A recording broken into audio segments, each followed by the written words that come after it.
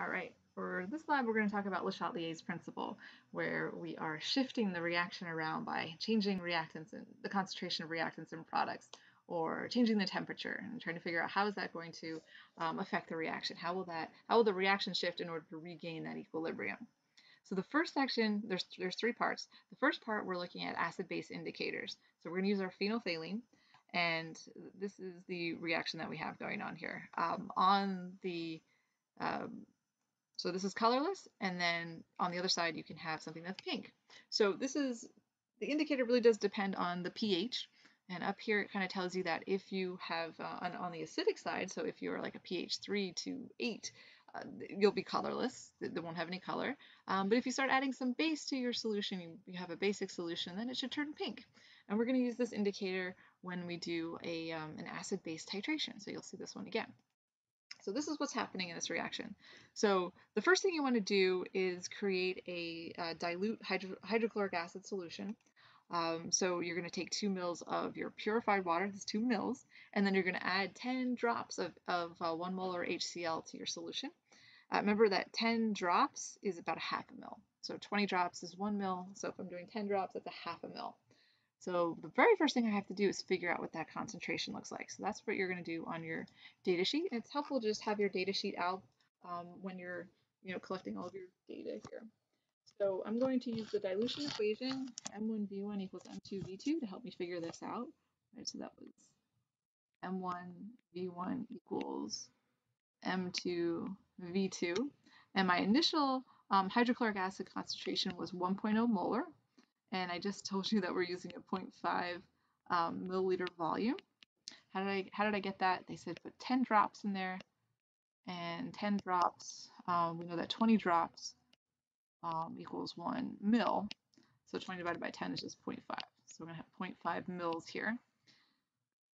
The final molarity is what I'm looking for. So I'm kind of diluting it, right? I'm taking half a mil of hydrochloric acid, of 1 molar hydrochloric acid, and I'm adding some water to it. I added 2 mils of water. So if I had 2 mils of water and I have 0.5 mils of my hydrochloric acid, my total volume, my final volume is going to be 2.5 milliliters. So then I can solve that. I'm just going to divide both sides by 2.5. I'm not going to give you the answer. I'm trying to find a balance of helping you walk through these calculations without giving you all of the final answers. So you're going to solve for your molarity there. And then what we're going to do is we're going to, again, deal with this reaction, and we're going to shift the reaction around. We're going to add an acid to it, we're going to add a base to it, and try to figure out how does that shift the reaction. So what color changes do we see? What reagent did we add that caused the color change? So did we add the HCl? Did we add the NaOH? And then what happened? So what's going on with these? So let's think about this reaction here. This is the H+. I have H+ here. So if I add an acid, right, if I increase this H+ concentration, I'm going to shift the reaction away from, the reaction is going to shift away from that.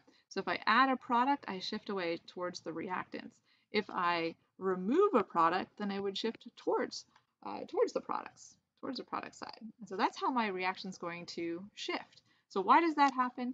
If you remember, I'll do it over here, we have H+ times OH minus, this equals some constant. There's an equilibrium constant here, 1.0 times 10 to the negative 14, which means if I increase the H+ concentration, I have to decrease the OH minus concentration, or if I increase OH, I have to decrease H+. So those are kind of inverse, they're inverses there, right? If I add one, that's going to lower the other concentration. If I lower one concentration, it'll increase the other. So when I'm adding hydroxide here, that's like that's lowering my H+ concentration. So I should see that the reaction shifts to the right, which makes sense, right? Because the thing should turn pink, because when I'm under basic conditions, the indicator is going to indicate that by turning pink for me. All right, so that's all we're trying to do in this part. Look at the color changes, what kind of species is changing colors, and then rationalize that.